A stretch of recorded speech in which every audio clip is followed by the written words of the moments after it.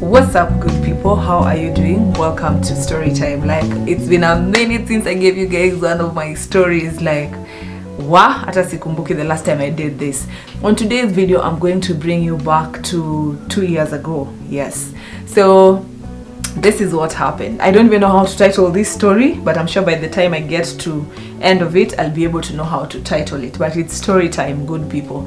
So a couple of years ago, I traveled for my birthday, and first I would say that I usually enjoy traveling alone, like especially during my birthday, because I get to just sit down and reflect on my life and also come up with things that I feel I can do to make my life better, like in terms of coming up with goals and all that. So this year, that particular year, yes, I traveled and I went to Dubai. Yeah, so I'm sure I covered a couple of videos when I was in Dubai. Like, I don't even know which one I can tell you to go watch, but there are so many that I did. And yeah, like, because I was shooting every single day. So that time when I went to Dubai, of course I went alone, and yeah, I went for my birthday, and it was one of those trips that I enjoyed. And I can't say that it's the best trip like I've ever taken, but it was one of those nice trips. Like, everything was just different, like the experience. Of course, you guys know how people talk about Dubai. I mean, like, that time when I got there, I felt like I was in a world, of course, that I've never seen. Of course, yes, because it was my first time being there, and everything ilikunanishangaza. Like, I was just amazed by every single thing in that city called Dubai. And yeah, like, beautiful buildings, everything was just good, clean, fresh, other than not that fresh because it was really hot. Like, having fresh air, yes, it was, you know, but everything was just amazing. So during my stay, there's a day I went to link up with a friend of mine called Brenda. And when I linked up with Brenda, I was going to, she used to work at a place called, no, an area called GER, that's Jumeirah Beach. Yeah, so I went there, and when I went there, of course, I was going to link up with her. It was my first time going that side, and of course, the fact that I was new in Dubai, there's something that they gave me that when you get to a hotel, they usually give you something just to help you, like a printed map, like, will help you to navigate your areas when you're in the city. So yeah, so I used that, and I got into metro train, then I connected with another train. I can't remember the other name for that particular train, but the small one that goes in to now where you're going, closer to, which will leave you closer to the beach. And when I got there, of course, I linked up with Brenda, and yeah, so that particular day we went to McDonald's, and then we were picking something that we're gonna eat. So we decided to have like a mini picnic at the beach, because actually the artificial beach was my first time seeing it. So anyway, that day Brenda said she wasn't going to swim, so when we were eating, we were just eating and just catching up, because, you know, we used to dance with Brenda back when I was dancing in Stompers, and yeah, so she had moved to Dubai. So anyway, so when I went there, I decided we'd link up. So now, so we're just catching up on the stories, how things have been, how my life, of course, yeah, things that are happening in my life then. And then I decided to change, because that beach, yani, it was just the way Dubai people are so organized. I don't know if I still have those clips, but yeah, if I have the clips, you'll definitely be seeing them somewhere on the screen. But that beach was just beautiful, like, way clean sand, nini. And then I learned that it's an artificial beach, like, it was created because when I was swimming there, I could see fish, like, just in any pita too heavy. I mean, I swim this side, you know, like, such an amazing experience. Me, I've never experienced such things, so that was the first time. So anyway, I was inside the water swimming, na hiyo kuswim kwangu hiyo kidogo nilikuwa najua by then. I mean, I was just swimming there. Then there's this guy, this African guy. You know, when you're in a foreign country, and especially where there are so many white people, whenever you see a black person, you usually feel like, ah, this one is from home, you know, like, we're from Africa. So you'll definitely talk to them, or maybe they will talk to you, they'll try and talk to you. So this particular one came and started talking to me. He was like, hi. I said hi back. So I was just like, we're just talking. Then we started talking. I can't remember his name, but let me call him which name? Brian. I'm sorry to the Brians, but let me just call this guy Brian. So Brian told me, I mean, Brian started telling me stuff about himself, about even the family. Like, he told me so many things. Bran is actually African, yes, and he told me that he had stayed in Dubai for like, I think 6 years or 7 years. That was his 7th year or something like that. And the siblings are all in either Canada, some are in Australia. You know, like, you see the way someone paint this kind of an African person trying to paint the way the families are well, like all over the world, they're exposed, they're living good life, you know, all these things. So this guy just started saying that and that and that. So he told me that the sister was in, I think, Canada, and then he was also thinking of leaving Dubai and then go to Canada and join the sister there. And then he told me that he was working at Emirates Mall with, I can't remember the name of the company, gosh, but in this like an agency kinda, I can't remember well, but he was working in a very good company, and his position was top management, like in top management too. Like, I think he was a manager for particular department in that company. And so he was just talking and talking. Then he was asking me, what do you do? Then I said what I was doing. Of course, I was running my company then, like the things that I do. So we're just talking the normal things. Then at that time, I felt like having a conversation. Like, he looked like someone who understood his industry very well. And I like talking to people who have something meaningful to say than people who don't have meaningful things to say, you know. So I was just happy, like, talking to this person. Like, it was easy talking to them, I can say that, because if I get to talk to someone who, of course, that's what I've said, kama mtu ajijui, like, you don't know what to say, or you're struggling with your words, or maybe you're, you know, like, I usually don't entertain that much. So anyway, this guy seemed like a very wise guy, a very, like, intelligent young man. And yeah, so just talking, and there was nowhere that talking was going to go, seriously. Like, I was not seeing it going anywhere. So just keeping myself busy in the ocean, or rather in that particular ocean at the beach. So we talked. Then of course jua inaenda ikipungua. It was in the evening, so jua inaenda ikipungua, and when the sun set, so I was like, when the sun was about to set, I was just like, you know what, I need to wind up, because you still have to go to, that was the day that we were going to, what do you call, dancing fountain. We were going to watch that dancing fountain, or dancing fountain that is dancing. So that's the day we were going to watch that. And I was also going to see the Dubai aquarium. That is also something that I was supposed to do on that day, and I wanted to do. So I told the guy that, by the way, us guys I need to go change so that we can start moving.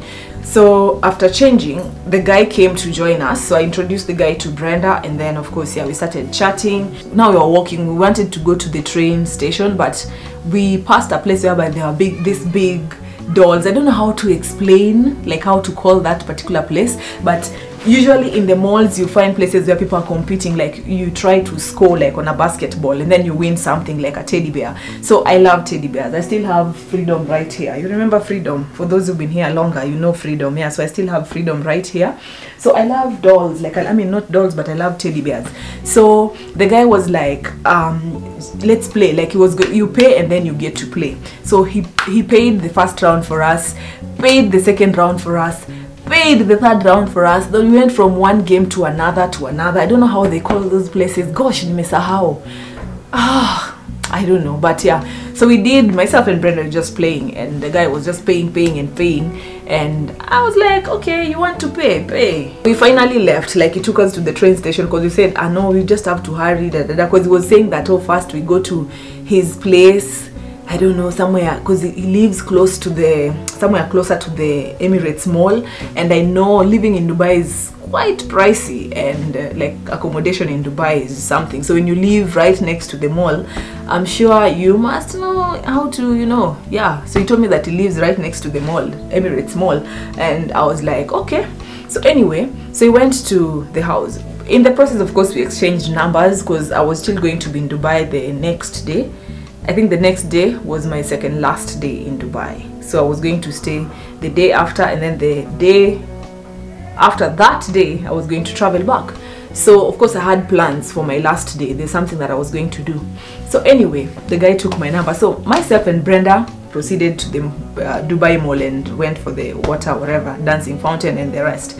So the next day, He kept on calling me. Oh my god, he called over and over and over. I don't know, there's something I was doing. Either I'd left my phone in the room, I went for breakfast or something, like the next day in the morning. Like, he called me like I think 5 times until it was so annoying. Then he kept on chatting, one message after the other.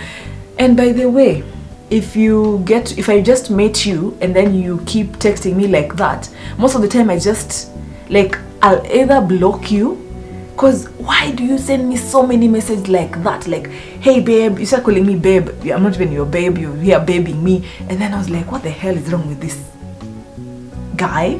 Like, do people text like this? And of course, you know guys, like, mimi sijui kuficha, so I mean, like, I don't know how to hide these things. Like, I was just questioning the guy, like, what the hell is wrong with you? Like, why do you send me 10 messages? Why do you call me 10 times? If you call me once or twice and you realize that I've not answered your call, you leave a text, and then I call you back when I come and pick when I pick my phone and see that you tried calling me. You kept on texting and asking that, oh, now why you not talking to me? Oh, da da da. Oh, by the way, he's from Cameroon. Like, he told me that he's originally from Cameroon but has been living in Dubai and da da da da da da. So then, you know, all this time he was texting, he was trying to ask me so that we can meet. Like, he was ready to come to the hotel where I'm staying, and I was like, it's my last day here, so I'm trying to do everything, because the next day I was going to travel. So of course I had activities that I was going to do on that particular last day. So anyway, he texted, then later on I was just like, you know what, since you're insisting so much. So I told him to come the day that I was leaving, because I was going to leave the hotel around maybe 10ish, because my flight was around 1. So around 10 is when I was going to leave the hotel where I was staying. So I told him now that next day that, okay fine, I'm back in the hotel, because I was going also to buy some things that I didn't buy that last day. So I told him that I'm back in the hotel, so if you want to come, you come. So I sent the location of where I was staying. Then yeah, so by the time he was coming, he went to the reception and asked for me, and then he was told where I am. So they called me in my room, and then I was like, just tell him to hold on down there. So when I went down there, of course I was not planning to bring this guy to my room, never. So anyway, I mean, it's like I usually bring them, but well. But yeah, so when we got down there, so he kept on talking. Then I could not hold it anymore. And let me explain how he came. Let me just create this picture in your head. So when he got there, he was wearing a t-shirt, which I'm sorry if this might come out badly, but but yeah, so when I went there and saw him, he was wearing shorts. You know those silk shorts, the ones that guys wear when they wake up in the morning, when you're just chilling in your house. He was wearing, I think, a gray silk shorts. Maybe my fashion sense is imechapa, but anyway, he was wearing a brown, no, not a brown, but a gray silk shorts with some blue stripes up IV, and then he had some sneakers, not so nice sneakers by the way, I'm sorry to say, and then had some socks reaching here. There's a way, I know, like I understand fashion kidogo, so I know how someone will be stylish when it comes to wearing like that. And then he had a t-shirt on. So to me, how he looked like, if this was actually a date, is someone who's just come from playing football in a local playground and they're just back home, you know. Yeah, and I'm sorry if kuna watu nina attack, lakini kuna vile pia you also have to have your standards when someone is telling you that they're coming to take you out on a date.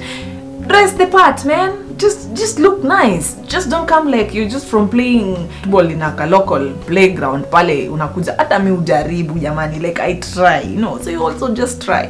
So anyway, because I was not interested much in this guy, so we went upstairs to the restaurant was, I think, on the 2nd floor. So we went there and ordered for food. Of course, he said that he wasn't going to eat, so he was just going to get maybe something to drink. And again, he changed his mind and said that he'll just buy for me, because yeah. So I was like, where is it the type that wanasemanga hivo kwa sababu either the bill is it's too high or something? Like, I didn't want to think about it anyway.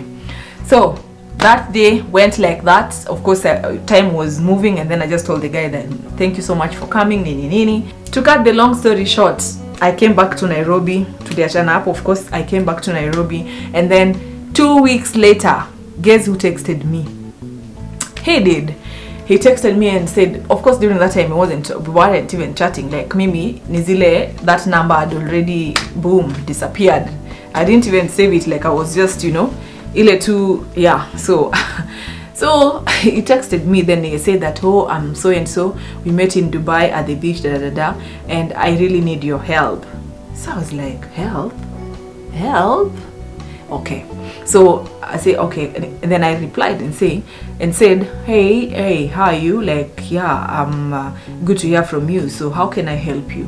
Then he said that I need about 1,500 USD. That's like about let's say 150,000 Kenya shillings. So he needed about 1,500 USD from me, like if I could send to him, because he was going through something and something happened with the salary and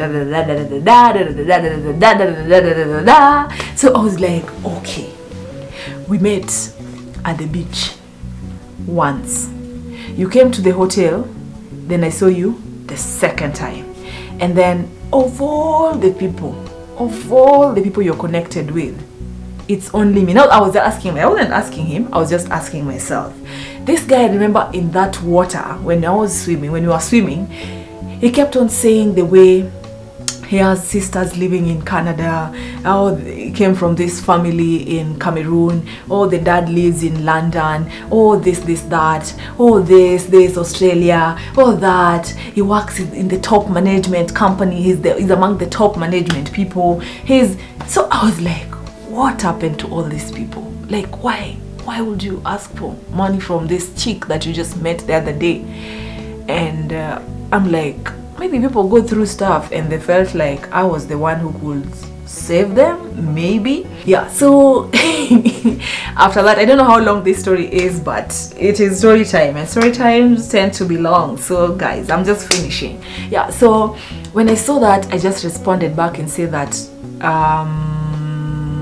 I am very, very sorry. Unfortunately, I'm not in a position to give you that particular amount of money. So he said, then he started talking badly, like, you can't even help your friends, what is wrong with you, why can't you help me, I'm in need, Then I was like, kwani tulisha kwa my best friends hapa, like, how? So when that happened, I spoke to a friend of mine called Belette. So I asked Belette. Belette is a friend of mine, yes. So he's a guy. So I asked Belette that, what? Because I think that was the second time I was experiencing something like that, like someone I just randomly met asking me for money. Then Belette told me that this is what people do nowadays. Some men do it nowadays, like whenever you travel, then they spot you, they see that this chick is well organized, maybe they have ka-ching-ching and I can get something from them. And there are people who live like that in Dubai. Like that is what they do. Like they spot you doing something, then let's say if this guy was really looking good and I'd fallen for him, you know, like yani alikuwa anakatu vizuri, ananukia vizuri, anaongea vizuri, anafanya, you know, I would have maybe given the guy money. If let's say I had some money to spare, like I would have given the guy money. And maybe that is what Bella told me that is what some people do to survive. So since you didn't like the guy, and the fact that maybe you told the guy, maybe got it from someone else, they do that and they get the money and that's how they live. And then when they meet people, because you see in the beginning already like painted this picture that is well off, like he comes from a very well off family, and you know that this is someone who can actually, if you give them money, they'll be able to return it back to you. And yeah, so I was just I didn't know that such people existed until I experienced it. And then after now sending the message to this guy, and after abusing me, I didn't reply back, I just blue ticked. And then I think the next thing he did was delete my number because I didn't see the picture anymore, and that's how it went. And it's so sad, like there are people who could actually fall for such people and be able to just part with money like that. So please, whenever you're traveling alone, I know traveling alone is usually very fun, but sometimes it can be really risky. So whenever you travel alone, or whenever I travel alone, I usually just have my sixth sense with me. Like when you sense something like this, you know this is not good, you just cut it kabisa. Yani yeah, so that was my experience, and that is the story that I wanted to give you guys. So if you're planning to travel alone next time, when you meet such random people who the next thing they do is ask you for money, kata, by the way, unless you don't want it to be returned back. If you feel like you can help someone, help them, but yeah, don't expect it to be returned back to you. So anyway, good people, that is the end of this story. Again, thank you so much for watching. If you've gotten here and you haven't subscribed to my channel, kindly do by pressing on that amazing lady popping right there. And until next time, good people, kisses to you.